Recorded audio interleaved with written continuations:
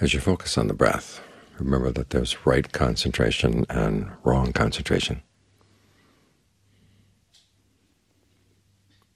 There's a passage where the Buddha defines right concentration as any singleness of mind endowed with right view, right resolve, right speech, right action, right livelihood, right effort, right mindfulness. In other words, the first 7 factors of the path. It sounds like an awful lot. In the same sutta, though, he boils things down to the fact that every factor of the path to be right has to have 3 qualities looking over it: right view, right effort, right mindfulness. So as you're getting the mind focused on the breath, what's right view? Right view tells you that if you're going to find an end to suffering, you have to look at what the mind is doing. We tend to think that we're suffering from things outside, and there is that level of suffering. But the reason we're suffering from things outside, both good and bad, comes from the fact that the mind is not skilled in how it processes its information about the world. Or to use another analogy, it's like the mind is a cook, and has good ingredients, bad ingredients served to it, brought up to the kitchen. And the cook is not very good. So no matter what comes into the kitchen, bad food comes out. Sometimes good food comes out, but by and large it's bad. So you've got to watch the cook, train the cook. That's what right view tells you as you try to get the mind into concentration.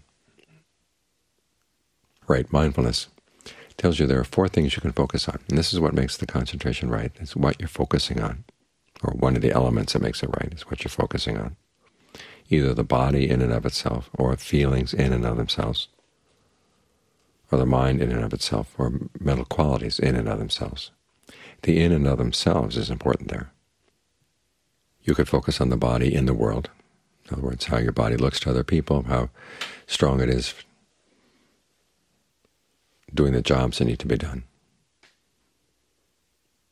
But that's not the focus here.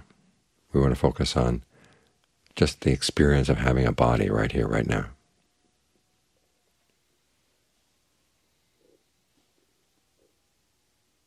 And the same with feelings. You can have feelings of pleasure, pain, neither pleasure nor pain, and you tend to associate them with various things, but we're not going to look at what you're associating them with. We just look at the feelings in and of themselves.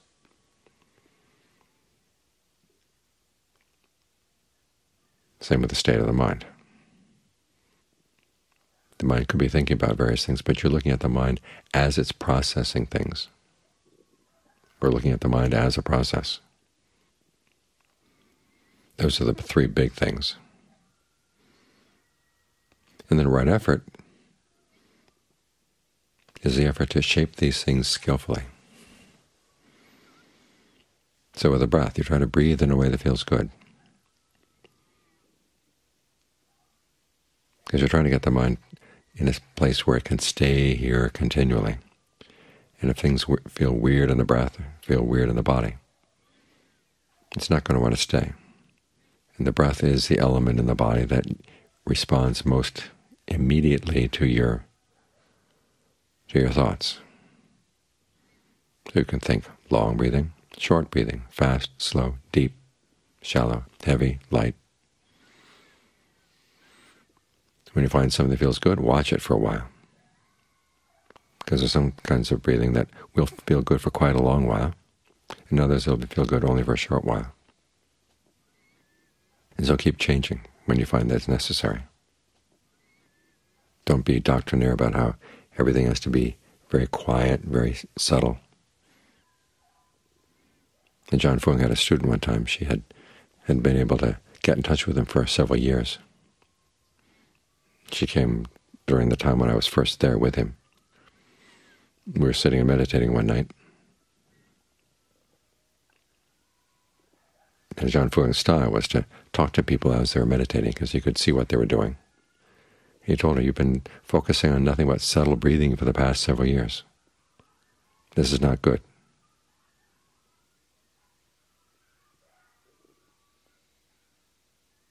So notice what the body needs, and then breathe in a way that is helpful. Sometimes paradoxically, as we were saying this afternoon, very subtle breathing can get you wired. So you have to look at things over the long term. And that relates to feelings. You're trying to breathe in such a way that you give rise to feelings of rapture, feelings of pleasure.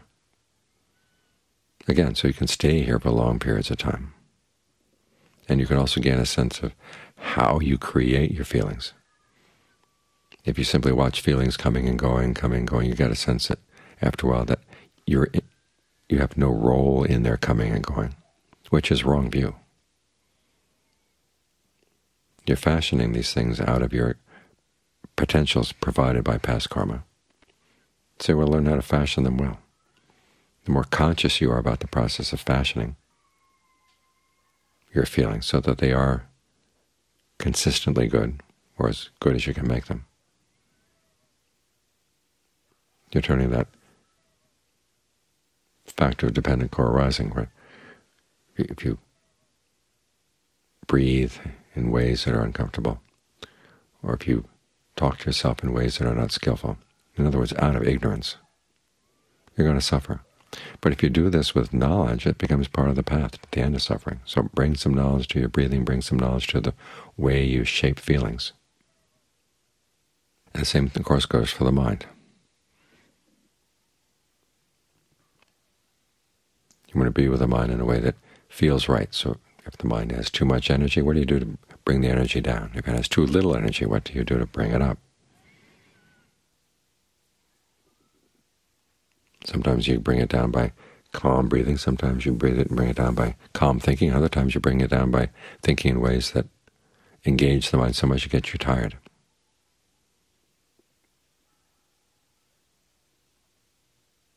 Same with energizing. Start thinking about things that give more energy to the mind, that wake you up if you can. This is what right effort is all about, trying to create a place where you can watch the mind steadily with a sense of well-being. And ideally you want to get the mind, body, and feelings to interpenetrate totally. In other words, you want your awareness to fill the body, you want the breath to fill the body, you want a feeling of ease to fill the body. Have all of them right here. That's when your concentration becomes just right. And the mind really does become single. Sometimes that term singleness of mind, ekaggata, is translated as one-pointedness. But the agga in there doesn't mean point, it means gathering place. The mind is gathered around. All your thoughts, all your feelings, perceptions, everything is right here. And we're trying to bring them, all these things together here, right here, so you can observe them. See what it is in the present moment that you're doing that leads to suffering, that leads to stress. And you can watch this both as you leave concentration and pick up other objects, other topics. You see there's going to be stress right away. Or in the concentration itself, as you go from one level to a deeper level. If you're really mindful and alert, you see these things, and that's what the concentration is for. So when talking about wrong concentration, either it's thinking about things that are not body, feelings, mind states, mental qualities in and of themselves, or it's with these things but in an unbalanced way, without mindfulness, without alertness, without the quality of ardency. So if you're here and things are very quiet, and after all the breath gets very blurry, the mind gets very murky, it's quiet, but you're not quite sure about where you are. Okay, that's wrong concentration because it lacks right mindfulness. Other times when the concentration gets extremely strong, so strong to the point where you lose all sense of the body, lose all sense of time. You can be here for 2 hours and it feels like a couple seconds.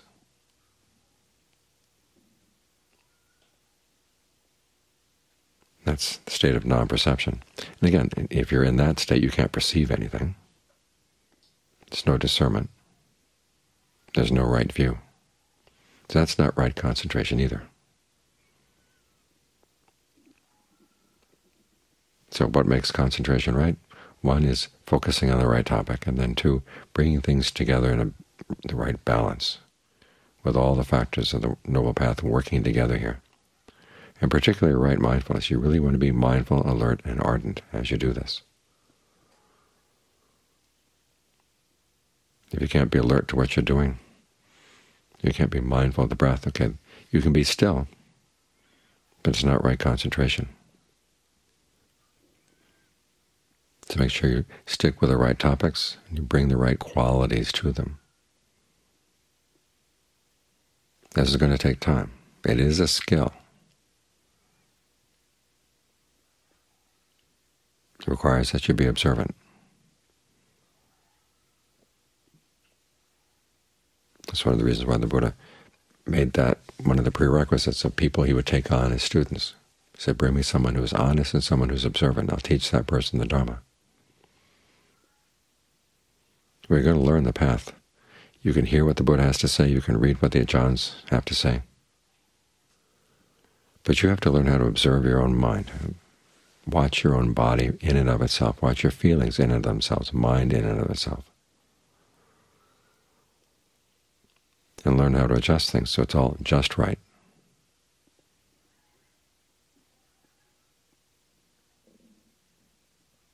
It's one of the reasons why this is called the middle path, or the middle way. You have to find the point of balance. And in doing that, you really develop your discernment. There's the discernment that comes from reading books, the discernment that comes from thinking things through. But the discernment that comes from finding the point of just right. That's the discernment that's going to make all the difference.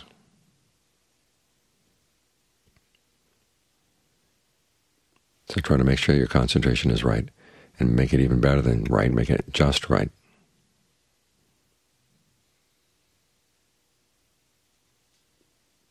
And that's where all the elements of the path will come together.